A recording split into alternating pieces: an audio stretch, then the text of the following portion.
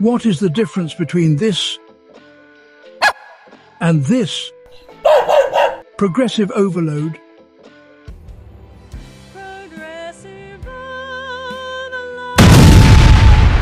In the grand scheme of fitness, there lies a fundamental principle, a cornerstone, if you will, known as progressive overload. Picture this, an artist tirelessly sketching the same image day in and day out. While they may perfect that single image, their overall artistic abilities may not see much growth. Progressive overload, in essence, is the antidote to this plateau. I'm Young Rodney, survival guru and combat expert. Progressive overload is the systematic and intentional increase in the volume, intensity, frequency, or time of your workouts to achieve consistent improvement.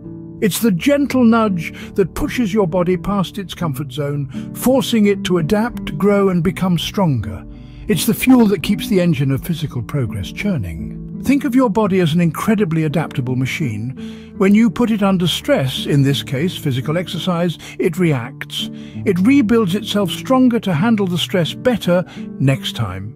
This is where the concept of progressive overload comes into play. By continuously increasing the stress or load, you're compelling your body to keep adapting, to keep growing stronger and more efficient. Now you might be wondering, how does one implement progressive overload? Well, there are several ways to do so, and it's not just about lifting heavier weights. You could increase the number of repetitions or sets in your workout, increase the frequency of your workouts, or decrease the rest time between sets.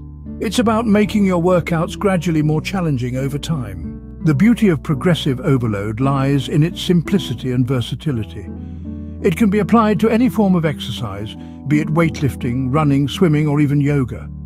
It's the secret sauce that makes your workouts effective, ensuring that you're always moving forward, always improving. But remember, while progressive overload is a powerful tool, it must be used wisely. Overloading too quickly or without proper form can lead to injury. It's a dance of balance, knowing when to push and when to rest.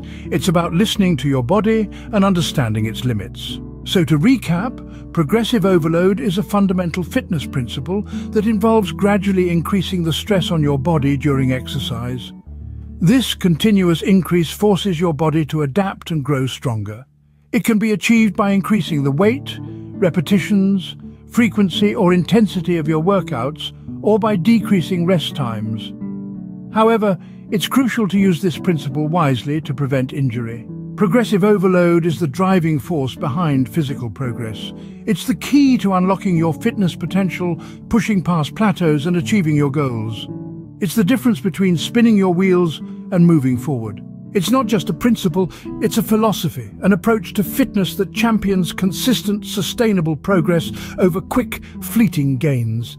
It's the art of getting better, one workout at a time. I'm Young Rodney, survival guru and combat expert. Catch you in the next one.